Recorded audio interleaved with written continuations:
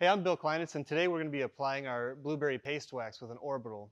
Now, I know a lot of people understand that the paste wax provides a long-lasting protection, but it can also be a little bit of time-consuming to apply and to remove. So today, what we're trying to do is give you another option for application that might speed up the application process and make it fit into your time frame a little bit better. So now I'm going to apply the wax, and one important part is make sure that you're working with like a polished pad, something really soft. You don't want to mar the surface at all while you're applying your wax, otherwise all your paint correction and everything prior to this was kind of a waste. So soft, clean pad, and I'm just going to take it. Now I don't break the back of this, but I will just kind of bend it a little bit, and I'll make sure that I kind of coat the whole surface of it.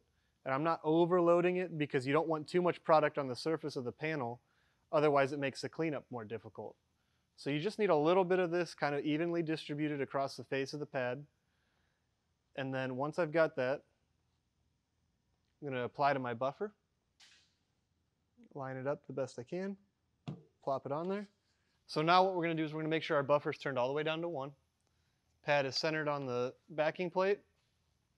We're going to watch our cord so we're not dragging it across the other panels and everything. And we're simply just going to apply the wax. Like I said, we're looking for full coverage. I'm going to start at the center and work my way over here.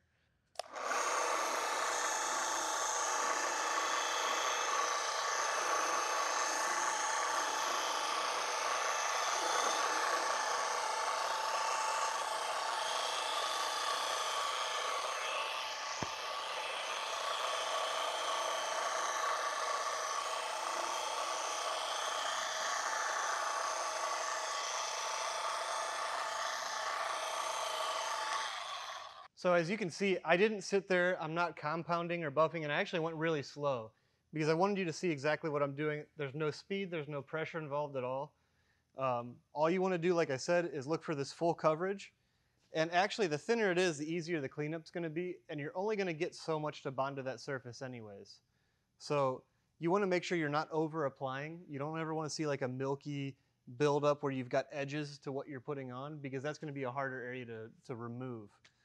If you're outside, if I work from here and go all the way around the car and I'm outside in the dead of sun, this is going to be really hard to remove, just like any wax would be. So, go do a panel or 2 at a time, come back, wipe off, keep going.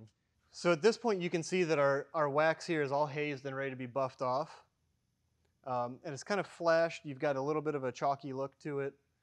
It's perfect. All right, let's just buff off our product now.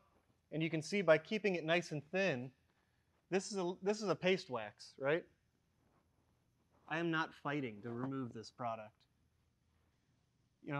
And the more you have to fight, the more chance you run of, adding a mar or scratching the surface that you're working on. So this is definitely my preferred method if I'm going to be using like a paste wax of any shape or form. I even use this for our liquid paste waxes, to be honest with you.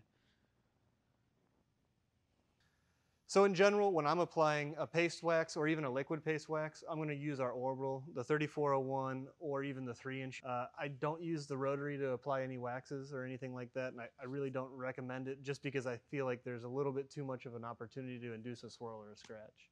So this is how I like to apply paste wax and even liquid paste wax. One of the benefits to this is, I can do in a whole car in under 20 minutes. That's application and buffing it off. So for production, it's a really great option. It's fast, it's simple, and it delivers a long-lasting result. So to your customers, that's a lot of value.